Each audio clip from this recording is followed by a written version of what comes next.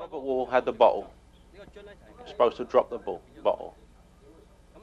And Bruce Lee got badly injured during this fight. I'll show you how it went. Right, Robert Wall's going to have the bottle out like that. Bruce kicks the bottle. Now the bottle was supposed to drop, wasn't it? But Robert Wall didn't drop it. So he kicked the bottle. He turned around like this, and Robert Wall had the bottle right here, and it hit Bruce right on the hand, on the back of the hand like that. Cut himself really badly.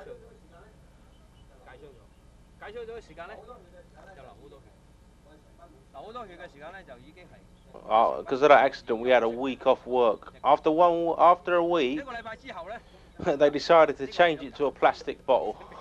They're clever, aren't they? Anyway, after a week's rest, Bruce told us, "You watch me, I'm going to get him back." So he told all the stuntmen, "I'm going to get this bloke back." So he kicked the bottle out of the hand, dropped the bottle, kicks him in the face, bang. He turns around. Yeah, old Bruce. With the left leg, you know. He swore at the bloke. Bang! Kicked him. At that time I was standing by a load of chairs. Quite a long way away, about that far away from where the action was. The whole of Robert Wall flew across the set, past me and ended up in the chairs. There was no wire used in that shot. Imagine how much power he put into that kick. The shot was great. Rob Klaus said, "Great shot, okay, take." Bruce said, "No, one more, I want another one." Oh, Robert Wall thought he'd dead. He was really tired, knackered. He had a small pad on him. The second kick, he went even further, mate. I'll tell you. I'll tell you why. Bruce Lee wanted to get him back for that bottle. He told me, definitely going to make him suffer for that.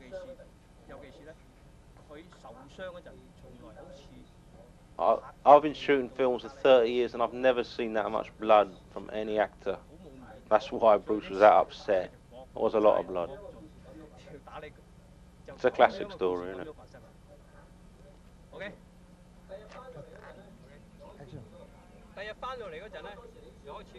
So anyway, Bruce Lee came again with a second bottle. Bob, he remembered to drop the bottle. He span around, and then Robert Wall was like that. Bruce done the old. He was like. He spoke in Chinese swear words. "You motherfucker!" Oi! Robert Wall just disappeared. Flew, he did. He flew that far, I tell you.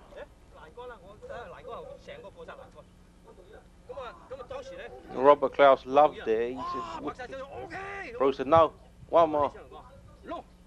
Robert Wall was suffering, he couldn't take it. He really didn't want to do another one.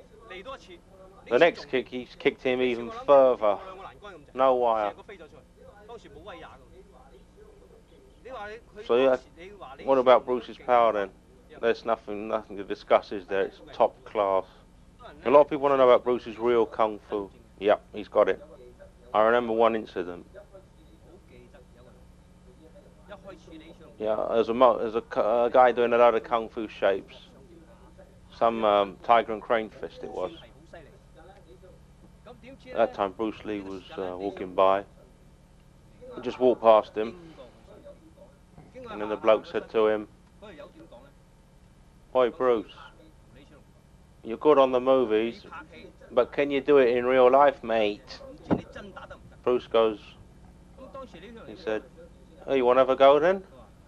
And he goes, "I'll meet you at lunchtime, we'll have a bout, we'll have a test." Everybody, we took our lunch boxes, sat down and had a look. We were waiting for this fight between Bruce and this tiger and crane man.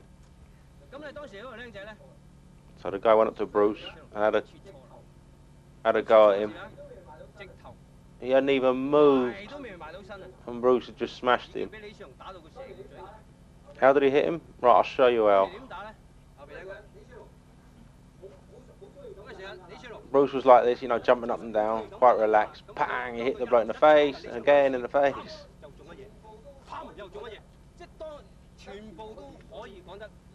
Bruce, the guy didn't get one shot in at Bruce, and Bruce had already massacred the bloke's face. He was very relaxed, and very powerful at the same time. Bruce told me this.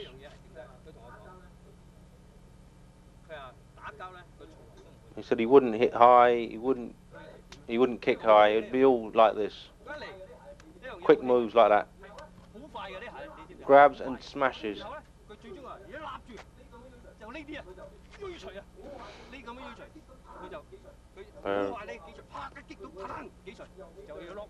He would never kick high like that, no, it's just for the movies. He wants the quick, short and effective techniques to get the bloke on the floor. I'll tell you about Bruce. Everyone wants to know. After he shot one movie, he used this he used this electric muscle device. Isometrics it worked. And I remember one time, it was Bolo it was.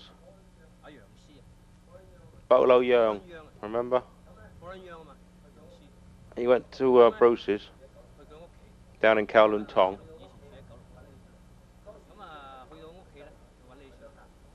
Bruce had a training room, didn't he? Well, Bolo had one look in there and panicked. Bruce had all these wires connected from his head to his toes, and he was pumping up.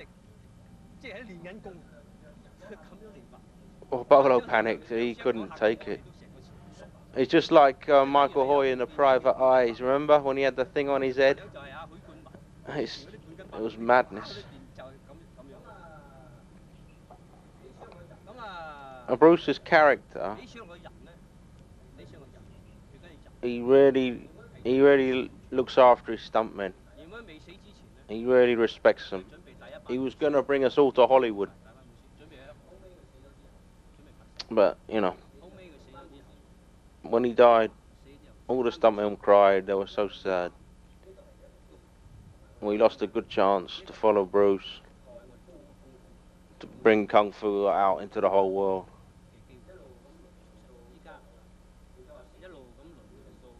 But now it's Jackie Chan and Jet Li's time anyway. But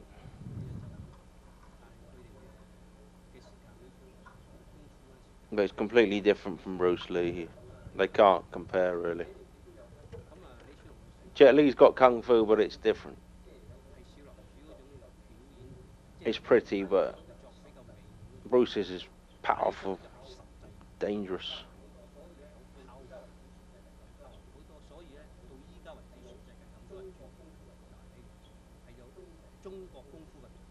Only Bruce Lee has got real Chinese Kung Fu.